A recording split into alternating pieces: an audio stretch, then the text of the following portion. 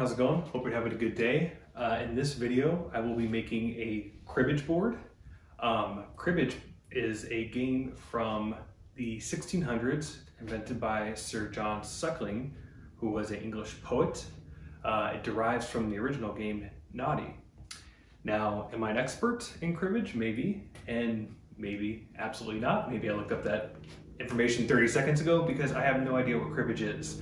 I had someone ask me to make them a cribbage board, and when I looked it up, it looked like something I could do. I was also able to find this template on Amazon. I'll put a link for this. It was reasonably priced and it is steel, so I should be able to make infinite, at least a lot of cribbage boards from this template.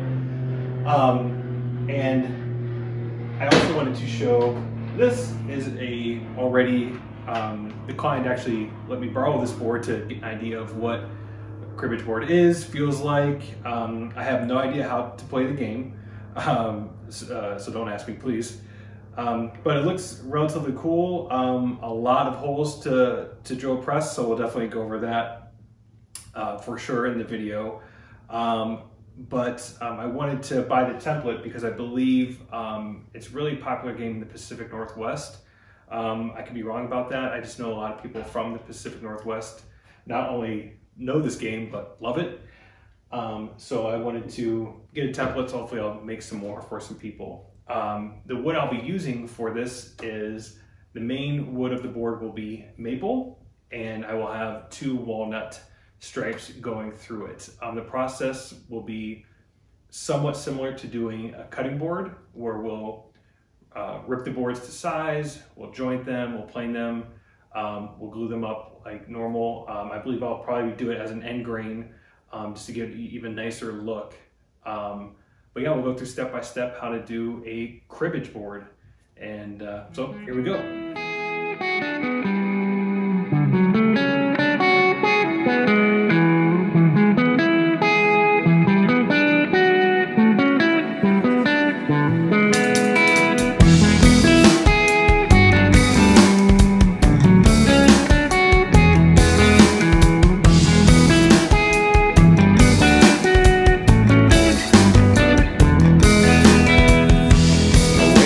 For the break of dawn to come on, while our time animals become withdrawn,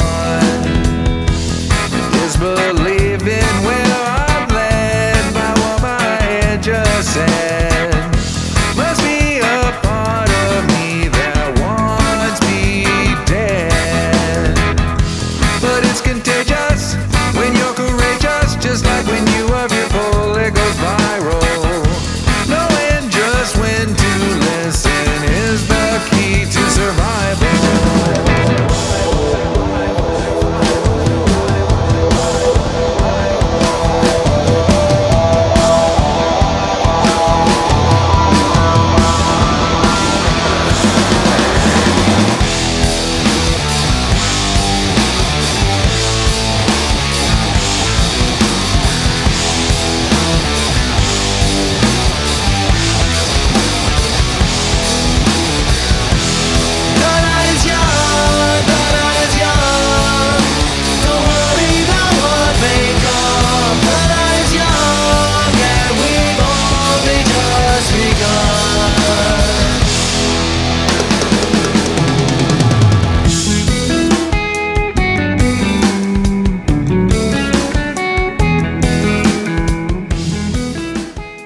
Okay, so I have all the boards ripped.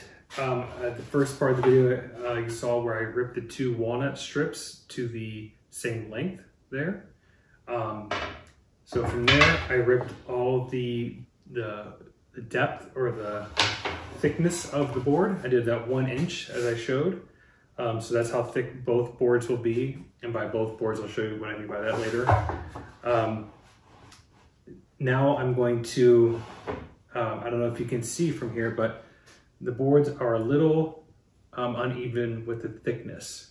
So this is where the jointer and the planer come in.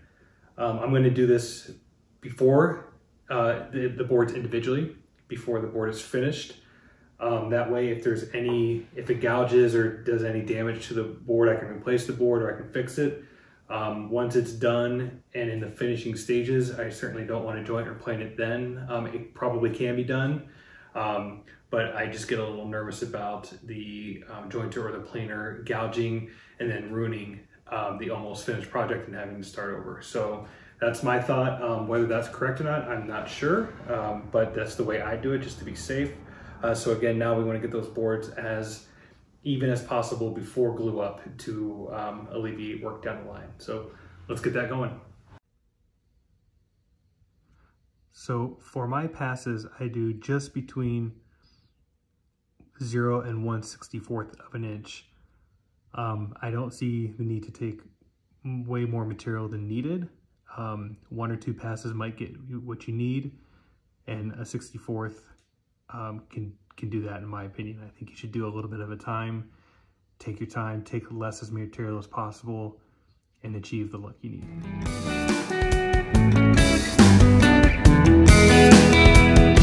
Refuse to wear a mask of stone. I'll make a tone of my own. You know just how I feel as I walk into the unknown. But it's contagious. Okay, so that was the jointing part of the process on the individual boards for the cribbage board. One thing I wanted to point out was when I was putting the boards through, you might have noticed that the individual walnut strips I had were butted up against a piece of maple. I will be doing this as well in the planer, and the reason is sending a thin strip of wood, in this case walnut, through a jointer or planer to me is a little unsafe. The push paddles don't have much surface area to push against when you're sending it through, which leaves your grip a little uncertain, and it can tip over, kick out, hurt you, hurt the wood, all those kind of things. Same thing in the planer. When a piece of wood goes through the planer, there are rubber wheels that push down on top of the wood, and the blades are in between, which trim the wood. When it's pushing down, it obviously creates a lot of force, and you want that individual piece, especially when it's this thin, to be stable. So putting it between, in this case I have maple, but if your whole project is thin pieces of wood, get sacrificial pieces of wood to put next to that thin strip, especially through the planer. You're going to want it to be nice and sturdy and secure. So I will be sending these through because these will be getting planed. The walnut will be getting planed. It's kind of 2 birds with 1 stone in my case.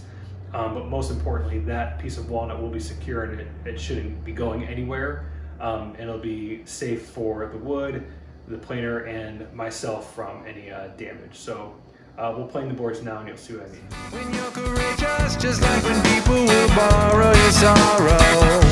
The only way to live is like there's no tomorrow. Never know what'll get you. So that was the planing part of the video. We did our passes. I'm happy with the way it came out. The boards are much more level. Now it should make a nice pleasant glue up. One thing I wanted to point out, kind of random side note, was the planer, the planer makes a significant amount of dust and shavings fly everywhere. My recommendation, if you have a dust collection system, great, hook it up to it, call it a day, that's fantastic. I don't have that, but what I do have is a rigid shop vac that I just retrofit to the exhaust hose of the planer, and I put some paper towels around the smaller part of the vacuum and just blue tape this onto here. And I do have the shop vac on a different circuit as the planer. Those two together will short out the circuit immediately. Will trip the breaker for sure. But you know, improvise when you can. This works great even on the table saw, the jointer, anything that has a dust chute, if you will. But this is just a great fix if you don't have a nice dust collection system in your garage. I just wanted to point that out. But it's definitely a great compromise to dust collection and works significantly well, I think. So just a side note, might find that useful. Okay, so that was the planer part of the process. As I mentioned before in the last short segment, I'm happy with the levels of the individual pieces of wood to go ahead and glue up. So we'll do that now. I will show you the glue up process for the cribbage board. Okay, so we're now at the glue up part of the cribbage board process, and you can see these three strips of blue tape I have here. This is a great little trick for squeeze out on your clamps. This will ensure that any squeeze out that comes from the boards just goes on the tape. When you're all done, you rip the tape up, the glue comes with it, you're all done. If you don't put the tape down, the glue can get on the steel part of the clamps, and it is incredibly difficult to get off. It takes a lot of time, and it's just quite unpleasant. So this is a quick solution that does the job well. For the actual glue up part of the process, I like to line everything up as is, turn the board to the side that will be glued. And I believe it was Bourbon Moth. That guy's got some killer videos, but I think he was using these. It's like a condiment dispenser to put glue in, and it makes glue up, to me, so much easier because of the squeeze of it. It's just like a ketchup or mustard bottle. It comes out really smooth, as you can see. It's just a really great way to glue up, and gets the job done very well, which is what we're always going for. So I'll speed this up so you can see the whole process a lot faster. I never worry about things that I can't see. Never know what'll set you. Now, one thing I did want to note on this is make sure when you are gluing up that you put enough glue on and you spread the glue across all to the edges of your board. I'm not ashamed to admit, very early on when I was making cutting boards, I would just put a stream down the middle, and I assume because when the boards are clamped together that the pressure spreads the glue out and it would be a done deal. My boards would then crack a few months after, and I was very embarrassed at some of the products I put out. But like anything in life, especially when we're working, a mistake is a lesson. I never did that again. I always took the time, spread to the corners, spread to the edges, make sure the whole board is covered with a good amount of glue. Do not go cheap on the glue. Do not be conservative with the glue. Make sure you apply a significant amount to make sure it's spread and the boards will joint where they need to.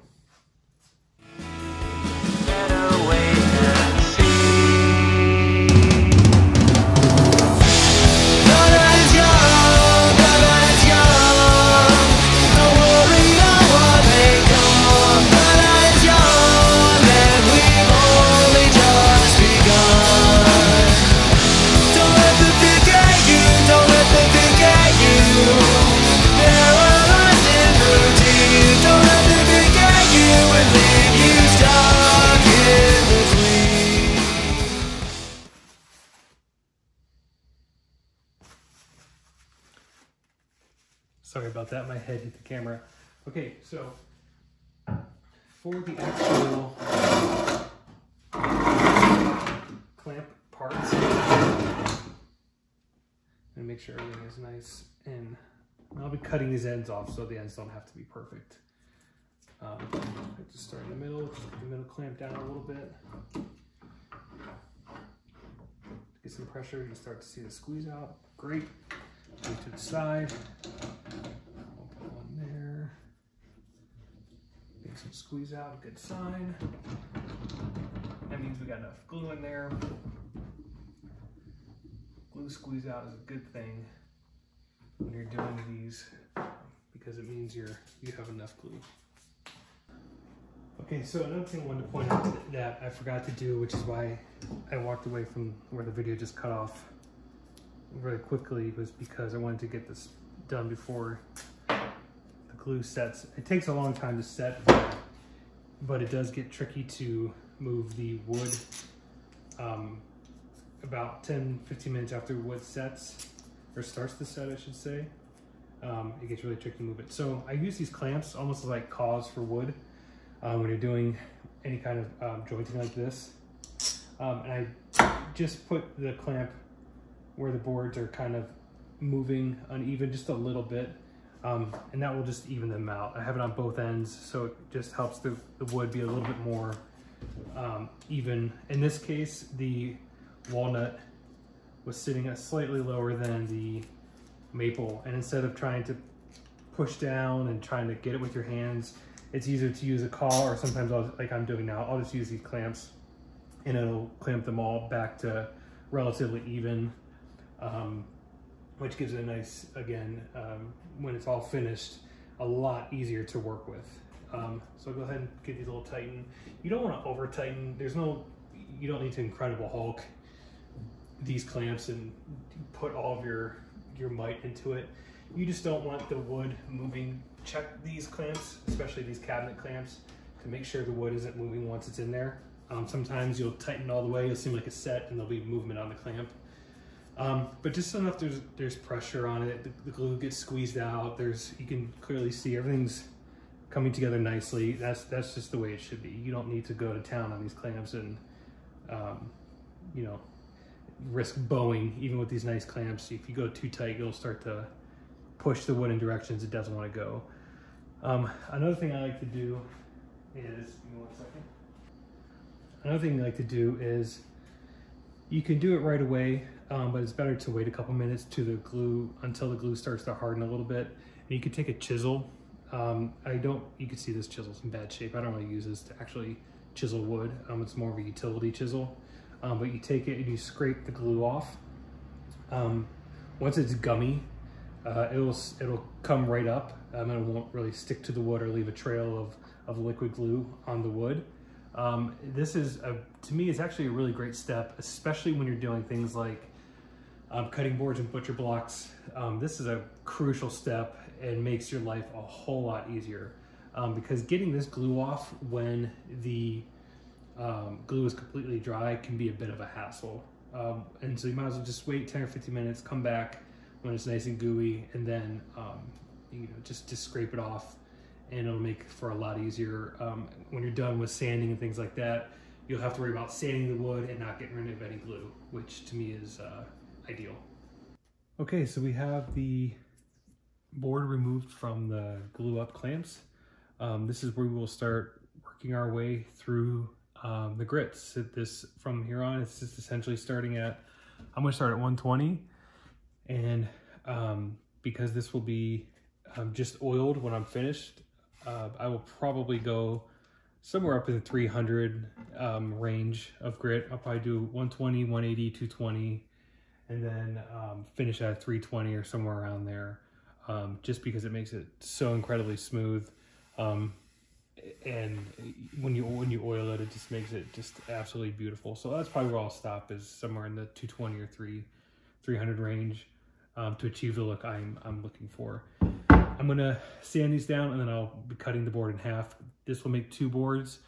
As I mentioned earlier, I would get to that. One board will be the actual cribbage board.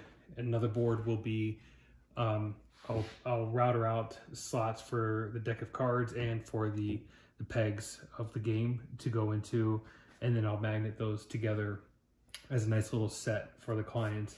It should come out pretty good, I think. So let's get started sanding.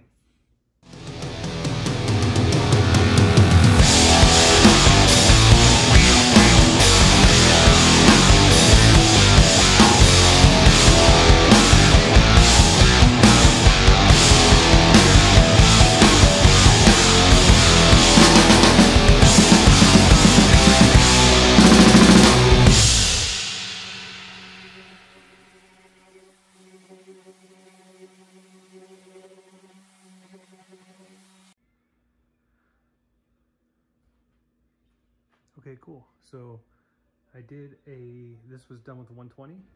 It has a nice look to it. We're gonna keep going though. You can see here what I did. What I do when I'm doing cutting boards, but I'll do for this as well, is you spray between each sanding when you're moving up through the grit, and that allows, when it dries, the end grain of the wood to rise up.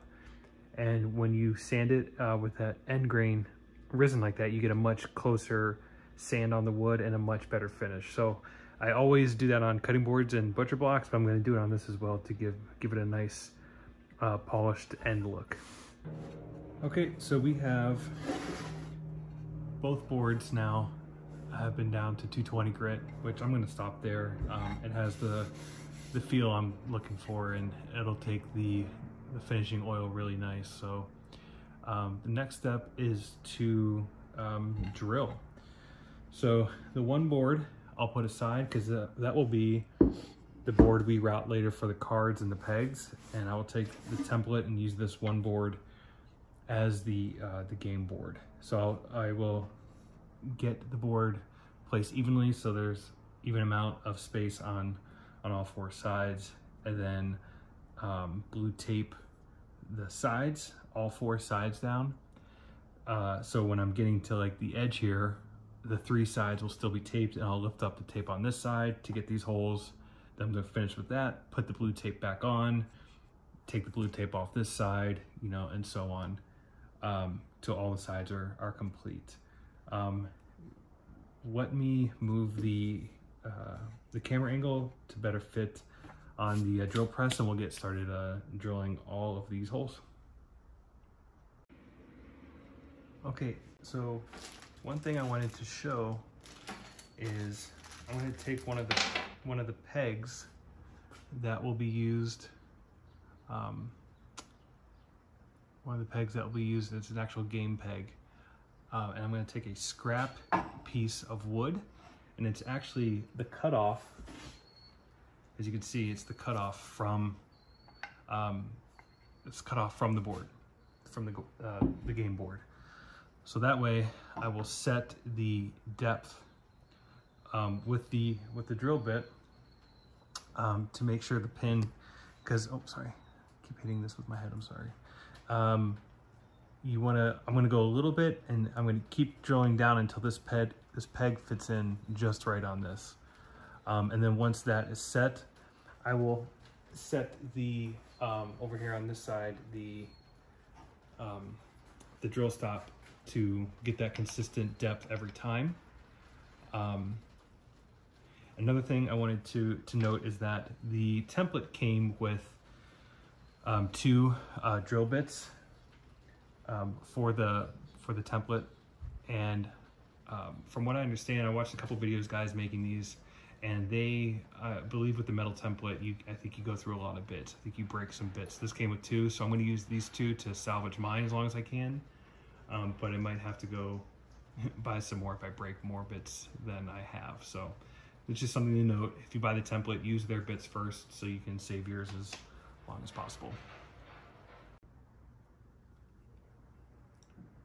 Okay, so I kept doing drills until I found a nice snug fit. And as you can see, it's sitting there still pretty high, and it's fitting there real nice and snug. It is 1 1/8 inch down. So when I go down, the drill is set to 1 1/8 inch. From here, it's not going 1 1/8 inch into the wood. It's just from the rest position down to where I have the table set with the wood and everything. It is 1 1/8 inch. Okay, so the board is ready to be drilled. As you can see, I use plenty of blue tape around the sides here. I cannot think of a worst case scenario than doing this board and having the tape move. That's just, or having the template move and having to start over or something like that. So make sure you get a lot of tape on there.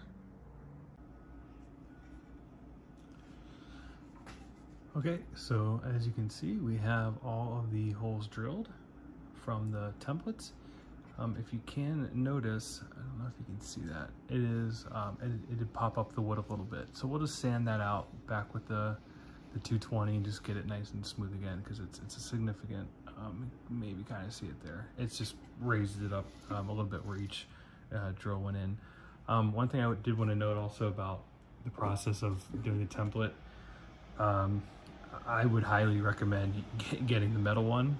I have not used the plastic one to be honest, but just through the process of doing the metal one, there was a couple times where the drill, you know, after you do so many, you kind of, you know, get the tunnel vision a little bit, and I missed just slightly on the hole, and then the metal, it being metal, kind of guided it back to where it needed to be, which was really nice. So just a tip, maybe you have a better drill press and a better eyesight and steady hand than I do, and that won't be an issue, but the metal came in handy with that, where it guided the drill and didn't do anything to the actual template, so that was nice.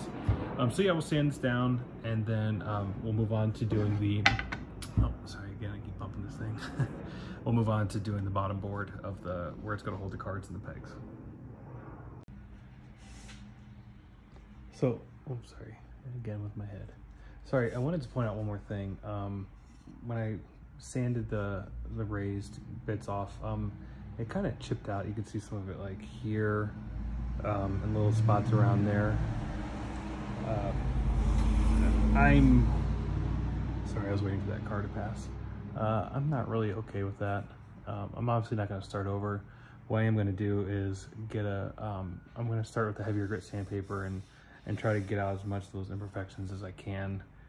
It won't be perfect, but I do feel I have to do better than that.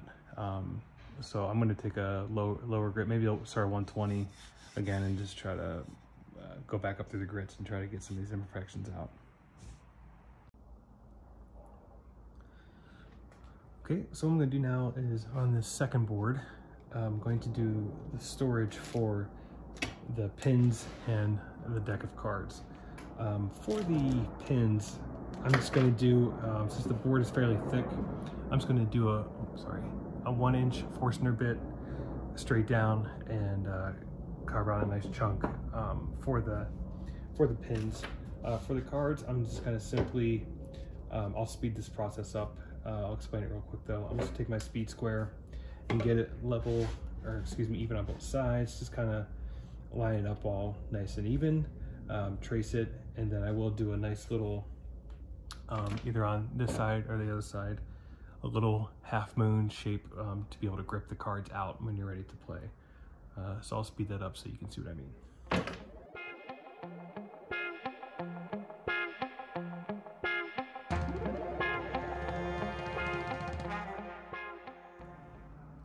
Okay, cool. So we have that. I'll clean it up, and I'll probably go about a 1/16 of an inch outside this line. You don't want the cards in there so tight that you're not really able to get them out. Plus, I'm sure the cardboard casing for cards are all a little different size, so you want a little room for play in there. You don't want it to be airtight because the client's cards are probably not this exact deck of cards. So we'll get working on that, and I'll add the little half moon cutout as well to grip the cards out. So let's do that.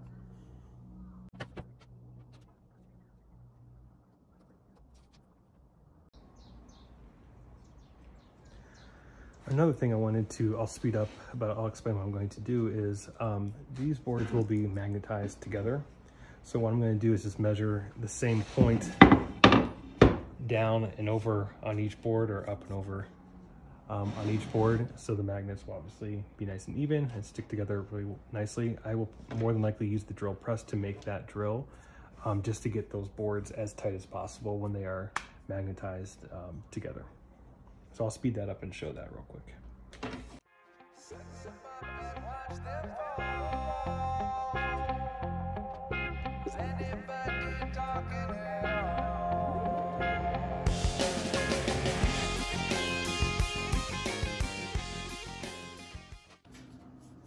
All right, so we got the hole drilled out for the where the pegs are going to go. Now it's time to do the piece for where the deck of cards will be stored. I'm going to use a router to completely finish this out. However, to help with that process, I am going to use the Forstner bit and take out a lot of this, a lot of the wood, just to make it easier for when I'm routing. The Forstner bits do have a tip that comes down, so I don't want to set this to the final depth of what the cards will be, because I do want my router bit on the bottom to make it nice and smooth, because if I were to use this, there would be the point, maybe all kinds of drill marks from the Forstner bit point all down on the inside of this, and it would be uneven layers and look just absolutely horrible. So I'm going to set this probably a little bit close to where it should be, as far as, because I do want to take out as much material as possible with this. So I will get down quite a bit on getting this wood out, but then I will, when I do my router, I will go slightly lower to then make sure I remove all those holes that this part of the Forstner bit leaves, and then that will be my final depth. So yeah, we'll just go through that. I'll just kind of set that drill stop first to make sure we don't go too far down, but we also go down far enough, and then we'll go on to the router part of it. But we'll just get this going first.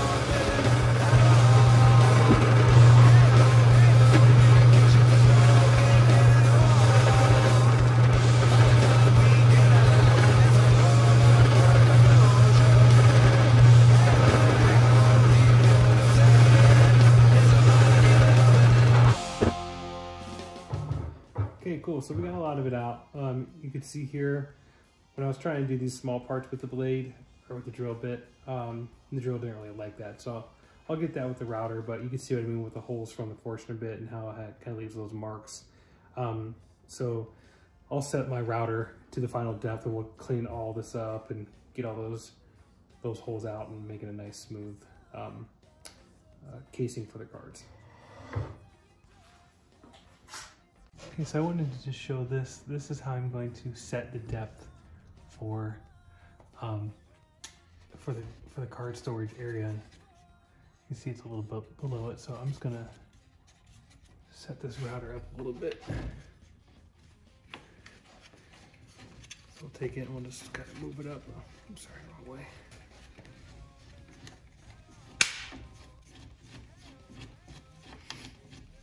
So that way, we'll go a little bit below it there. I don't know if you can see it from there. It's pretty much set to the depth. You can see I'm going a little bit below it. That way it's just, when those two boards sit together, that there's enough room. I know that the cards will be sunk down in. And then if we take this up, here's the actual board. So you can see that we will still have plenty of room where we're not going to go through the board. It'll be pretty deep cut out, but should still be plenty of room there for it. So we can get started hauling this thing out. So the bit I was using was it was just too long.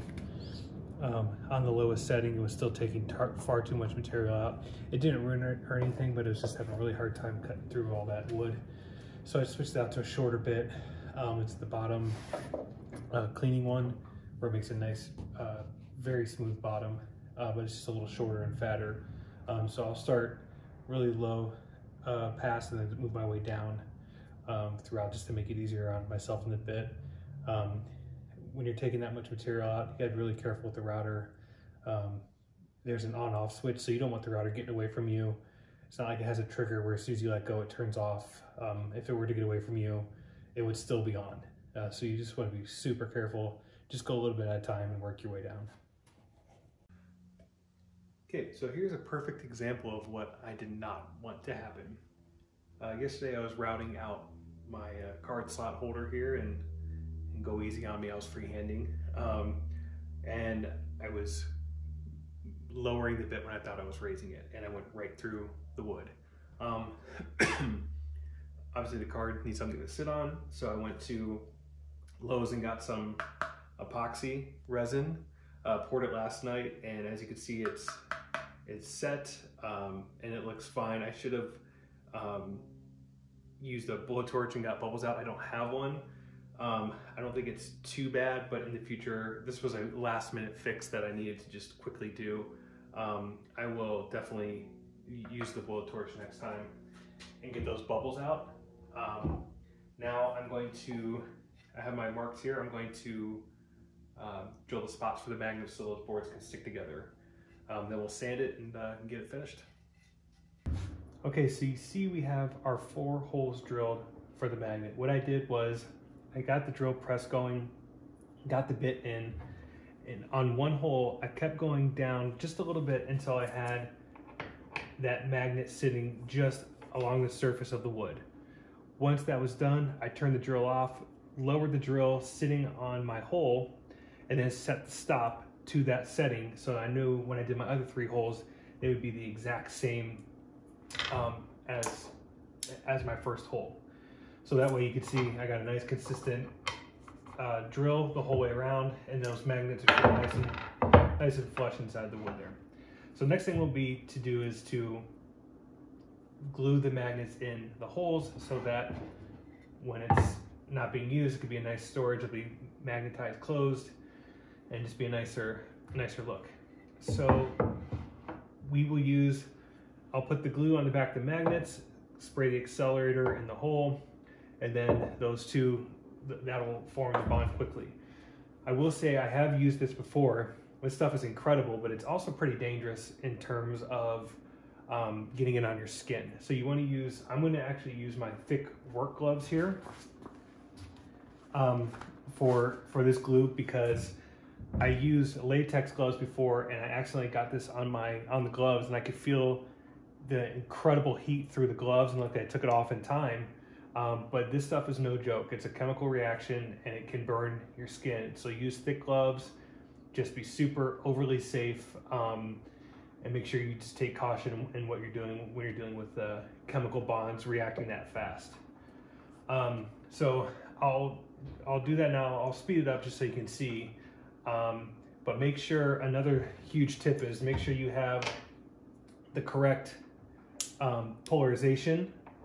You don't want to super glue these into place and then have them opposing each other, and then it won't sit in there, it won't magnetize at all. I want to make sure you have the correct polarizations on the boards. So this one, do it like that, and I know that's going to stick to that side, so I'll immediately put it like that. Same thing, I know those are sticking together, so then I'll quickly flip it, and that way I know those will stick to each other.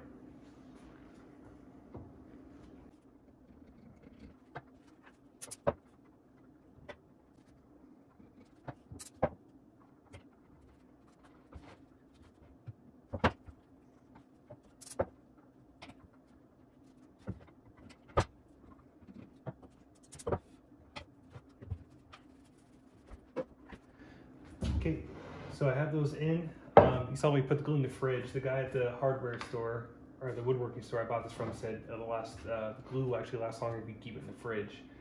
So you can see here, I don't know if you saw when that happened, but a little glue dripped onto the accelerator and it hardened immediately. So that's what I mean. This stuff is no joke. It's super dangerous if used improperly, but super effective when used properly. So I believe it should be. There we go.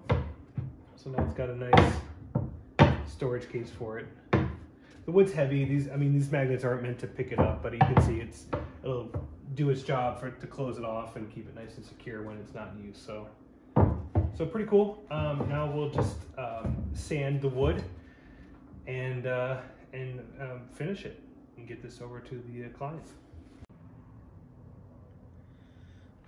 Okay, cool. So I finished sanding, and now we'll go ahead and do the very finishing touch and just putting the oil on the board. It'll probably leak down into these holes. Well, I mean, it will for sure, but that's okay because it'll soak down into the wood. So you can just kind of pour it on.